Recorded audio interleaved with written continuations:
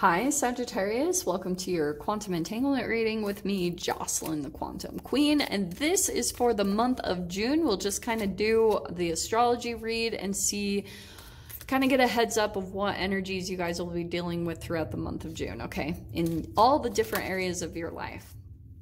This is for Sagittarius, Sun, Moon, or Rising, and as always, welcome to my cross-watchers. Cross-watcher, you could be dealing with a Sag, and the message could actually be for you, so feel free to take it however it resonates with you in your situation. Keep in mind that these are general readings, and for those of you, just kind of a quick reminder, my website information is down below for bookings on one-on-one readings, but I am still putting a hold on those, okay? And I did tell a couple of readings, but I decided to take it back. I was saying I was taking emergency readings. I can't even do that right now, okay? So just so you guys know, I will notify you. I am getting quite a few emails, and I will let you know when I open them back up. Just so you know, I'll announce it here on the channel. Plus, if you keep checking my website, you'll see when the availability opens up, okay? Oh, and I just want to say, of course, thank you guys for liking, subscribing. I'm so grateful for all of you, for all your support. And as a thank you, for these weekly readings coming up, I am going to do a full reading. So where you would normally purchase a video on an extended video on Vimeo, that video will be included in the reading just for free for everyone. So it's going to be the whole thing for those of you as just a ginormous thank you, and I love you so much.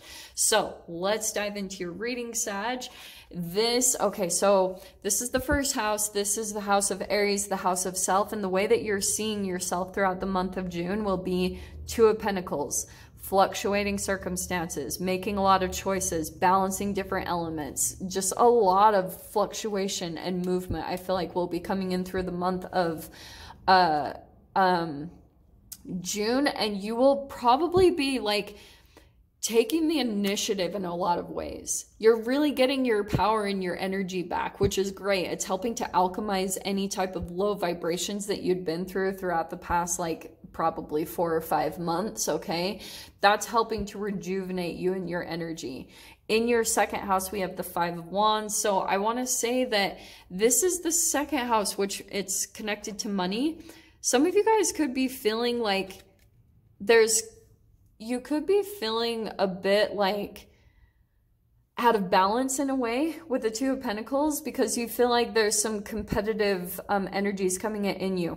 I'm going to tell you, if you guys are feeling competitive, and challenges are great. I think it's great to challenge yourself, but if you're feeling it towards a specific person, some of you guys could be dealing with egoic or trauma bond energy, okay?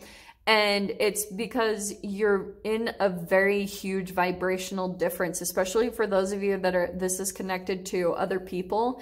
It could be that you've elevated and changed, but you've still been going through this inner conflict of like feeling like you're really shifting into the new.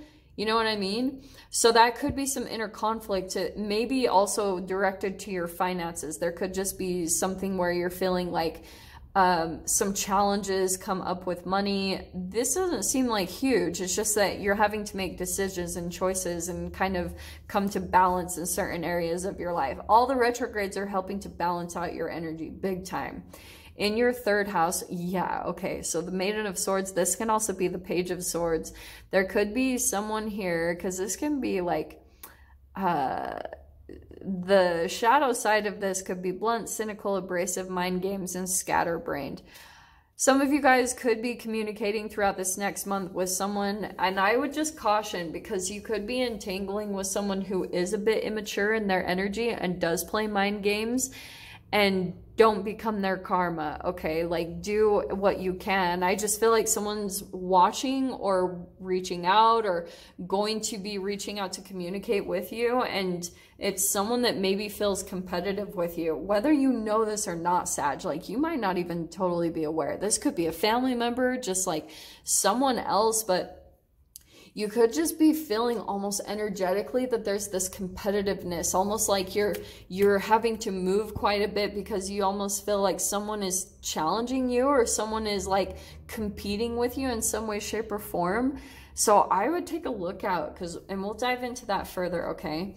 In your 4th house, we've got the World card. There's a completion happening there, but there's a lot of achievement and reward that's taking place for the things that you're accomplishing in your family and home life, because that's the 4th house, is family and home. So I feel like things that you're accomplishing at your home are really helping you to feel accomplished throughout this next month. It's helping you to feel like you're gaining some ground, like you're really achieving certain things as you're just working at certain little tiny things in your home, okay? Also, some of you guys, just on the other side of this, you could be looking to travel or relocate to a different location, maybe even somewhere across the world. You could be taking a look at that and planning that out, which would bring a chapter completion big time. In your 5th house, we've got the 3 of Swords. So 5th house can be hobbies. It can also be love affairs. So I feel like you guys are still kind of getting over, like, it might not even be something like huge and serious, because these are usually 7th house is significant partnerships, but 5th house can be kind of like dating, or there could have been someone that you were casually seeing, and there was maybe like this. It could either be the other person that you're dealing with, and maybe that's the Venus retrograde that's bringing this person's energy in, just kind of as a cleansing or whatever energetic purging that you're needing to do, just to kind of clear this from your conscious. Because, and if you guys could see, this is my brain. I sculpted it. I love it. So that's what I'm going to tell you guys, is as you shift, you know, as you're like shifting the chemicals that you release from your brain, it's going to help you to close out this, any type of heartbreak or something that you felt like it didn't go quite the way that you were expecting, either for the other person or you, but it feels like not as crazy serious. This feels like someone a little bit more casual that I think you were seeing. But some of you, I feel like you started to choose your own hobbies and interests and doing your own stuff, and that could have caused a lot of conflict for someone else, okay? That's what I'm seeing coming in here, is you were choosing yourself and doing what was best for you. You've got the Knight of Swords now coming in, so look at that. And it's in your 6th house. So I think that that's the house of health. It can also be like daily, it's like perfecting something, or it can also be researching something, and that helps to increase your knowledge, which again increases your health. So some of you guys could be diving into new information on like how to increase your energy and your health. That's what I see coming up this next month, and that will help you to see a lot of truths. Also, you guys might be starting to see certain things that make you a bit of an activist or a rebel. You're like coming to certain truths about, like, say, certain foods and chemicals and things that we put into our body, that you're starting to maybe build up this like you're wanting to maybe even communicate those truths. That could be something also connected here, because I was seeing that there's an interesting tie between that Maiden of Swords and the Knight of Swords.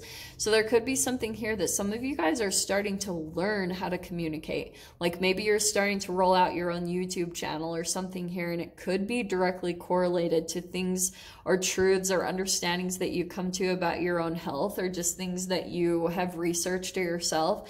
You could be in the beginning phase of coming out to speak about that. And so that could be also that Maiden of Swords, is that you're like a little bit vulnerable at doing it, and there's going to be a lot of growth that develops in you for those of you that feel drawn to that part of the message, okay? But Son of Swords, that can also be you're putting boundaries up. You're like cutting certain things out of your diet that are affecting your health and your energy. And look how beautiful, you've got the Sun card coming in to clarify that 7th house.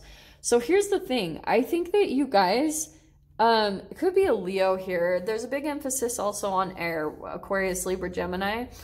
I think that also you guys possibly like are coming into, here's the thing, okay? The Sun card, every time I see that, it's always saying go out and spend time in the sun, absorb those photons of light, which is going to uplift your energy, which is going to affect this and this, both of these houses. All of those are connected, but this is also 7th house regarding partnerships. So I think that there's something here where maybe you guys are wanting to like manifest a certain connection or partnership in your life, and this will cause this kind of domino, this positive momentum and domino effect to entangle with all these other areas. So say for instance, you guys like start to feel an increase in your health, and then you're putting boundaries up more and more and saying no to certain things that you put into your body that bring you down in your energy, because you're feeling the vibrational difference here between this and other things that come into your experience. And then it will also be curing this, any type of heartbreak that you've had where you felt kind of disconnected from yourself. And also it's going to revive certain hobbies or creative interests that you guys have.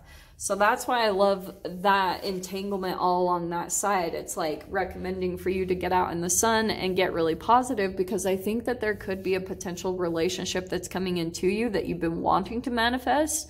But it's like you're kind of needing to energetically get your body aligned so you can see who this person is. Like this could even be someone that you're just not seeing, honestly. Like it could be someone that's in your experience, but just because of energetically you're still kind of running on this filter, you might not see them in the right light, okay? In your 8th house, we have got the 7 of Wands. So yeah, look at this. You've got the 5 of Wands. It's directly across here, but look how cool. Remember what I said about there's a partnership? Some of you guys could be feeling a little bit alone in your environment, but here's a bit of a perspective shift that you could be feeling like you have support now, that you still maybe have these opposing like things, but there could be a really beautiful partnership as you line up with your own energy that's supportive. And maybe that's even multiple people. For those of you, for example, if you've got a freaking following or something, people have your back. And you could just need to see it in that light that you're like, wow, I actually have a lot of support, maybe from the universe or from your guides. But there's just something here I'm getting that it's a bit of a perspective shift, okay? In your 9th house, yeah, you've got the Emperor. So there's Aries energy right there. I feel like, here's the thing, okay? Because you got Maiden of Swords, you got these conflicting energies coming in, and 2 of Pentacles, it could be in relationship to another person, but you've got this Emperor. So I feel like some of you could be possibly dealing with someone who's a bit rigid, cold, dominant, immature, or causes obstruction in your life. Here's the thing, Sag. I'm going to tell you guys, I think that at times you might experience that energy yourself, because maybe you're entangling with someone like that in your environment. And then when you feel like there's almost too much of an emotional enmeshment, because Maiden of Swords and Son of Swords is about learning how to put boundaries up when it comes to your emotions and your energies.